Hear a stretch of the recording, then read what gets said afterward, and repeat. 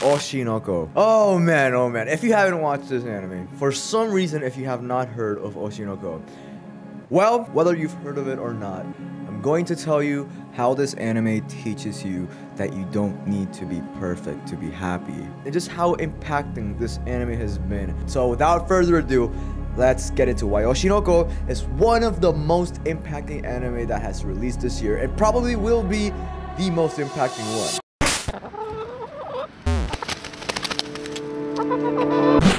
The first episode, 2 hours long. It was literally could have been a movie on its own. Episode 6, absolutely incredible episode, talking about the struggles about social media, how horrible social media can be, how unfiltered it can be, how ruthless. It was portrayed amazing, and just the other episodes very solid throughout. I already talked about these episodes in other videos, go check them out. There's 3 of them, and besides the episodes, the overall popularity that Oshinoko has garnished is incredible. There's a bunch of amazing things that has happened in regards to Oshinoko. Freaking magazine cover. I think like Oshinoko was like on a huge billboard or something in Tokyo or something. Please correct me if I'm wrong. There's the Memcho VTuber, a lot of freaking insert songs. Just so much passion poured into this project overall. Doga Kobo really went ham with this. Season 2 coming out. No surprise there, this anime is extremely popular. It's not afraid of talking about topics that are not widely discussed in anime or just in fiction in general. For example, what I mentioned with social media being ruthless and just the whole dark side of the entertainment industry and how difficult it is. A lot of it is still an ongoing problem in today's world. And the way that this anime portrayed it was super good. So one character that I have not really talked about is Kana. Listen, bro. Kana is a freaking amazing character. Seriously, ever since her introduction, she was right there since episode 1. She has so much going on with her. Like, every single episode, she was always present.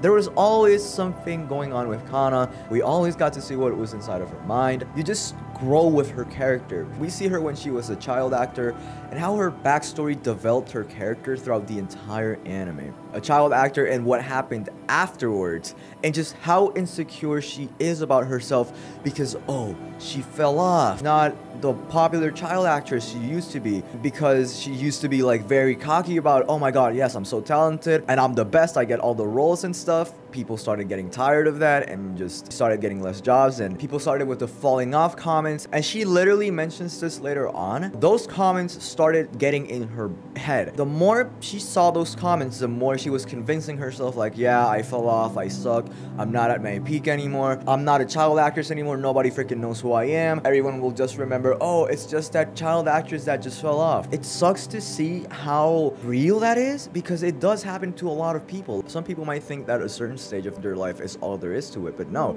that's just a chapter of their life. And even if people only know you for that, that doesn't mean that you need to identify with that just as everyone else, because it's your life like everyone else's. We have multiple chapters, and Kana unfortunately is constantly reminded like, oh, you're not as good as and popular as you were before. And you just see this in her personality so much. She's so insecure. When she was about to perform with the other girls, she was very nervous, but not because of her.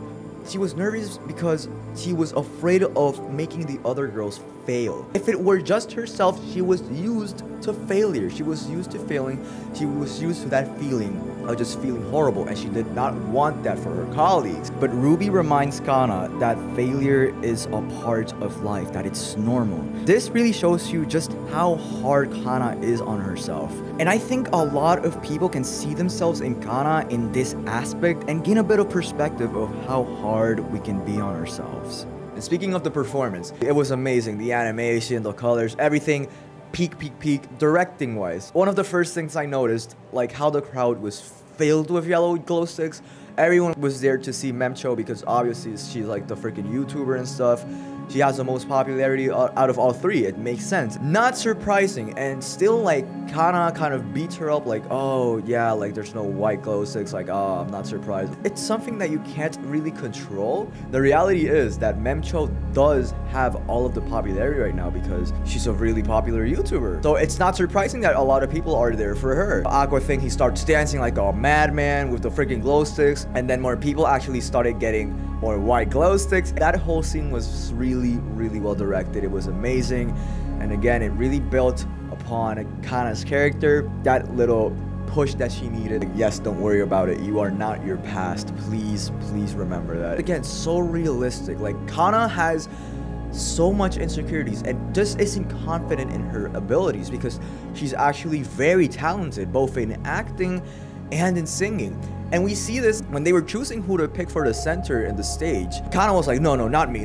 But that being said, when they went to freaking karaoke, Kana like killed it, right? She got the most points, and it like really shows you how devastating being insecure and just being reminded of, oh, I fell off or whatever, how that just holds you back from living in the present and just fulfilling who you are now. Both Kana and Akane feel very real in this aspect. They both work super hard and they both are very hard on themselves. They both face a lot of troubles and problems, but they still remain strong in the industry.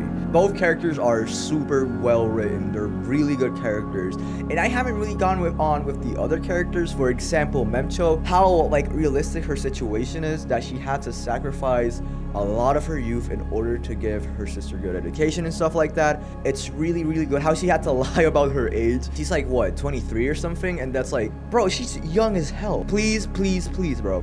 If you're not like 50 years old, do not call yourself freaking old, okay? So I be seeing a lot of people who are 30, 40, bro, come on, okay? It's incredible what freaking social media and just the media in general just makes it seem like if you're over 20, 25, if you're over that age, bro, you're literally a relic, okay? It's not like that, all right? Please, please understand this. The reason why I say this is because a lot of people think that their life is over because, oh, I'm not 20, oh, I'm not 25, and just kind of use that as an excuse to not chase what they want in life. And it hurts me so much to see so many young people not chase what they want to do in life and just live miserably without chasing what they want to do because they think they're old, like they can't do it anymore, which is not the freaking case. But this realism with Oshinoko is by far the thing that I most appreciate with any work of fiction. The characters feel realistic, they're flawed, and they have problems because that is how real life is. We are not superhumans that flawlessly do everything with minimum to no effort. We all have our own problems and situations to deal with, mentally, physically, etc. And Oshinoko absolutely nails this aspect. Once again, having episode 6 be my favorite in the entire series because of this fact alone. Seeing characters struggle and seeing them grow just makes you feel more connected to them. Because you feel more connected to the characters, you get more attached to them. You get more attached to the characters, the more realistic it is because you feel for them. And when you see your favorite characters grow, you feel a part of yourself growing as well, and you get the courage that you yourself can grow as well. So that pretty much does it with freaking Oshinoko. I really cannot wait for season 2. Hopefully you enjoyed the 4 videos I made about Oshinoko. I'm definitely making more when season 2 comes out for sure. The build up, the stage play with freaking Kana, Akane, Ako, all of these characters in the same place, it's going to be amazing. Crack that subscribe button. Tell me what you think about Oshinoko in general, your favorite characters, your favorite moments, what was your favorite episode, all of that good stuff. As always, thank you so much for watching. I love you all. And please remember that it's okay to be flawed.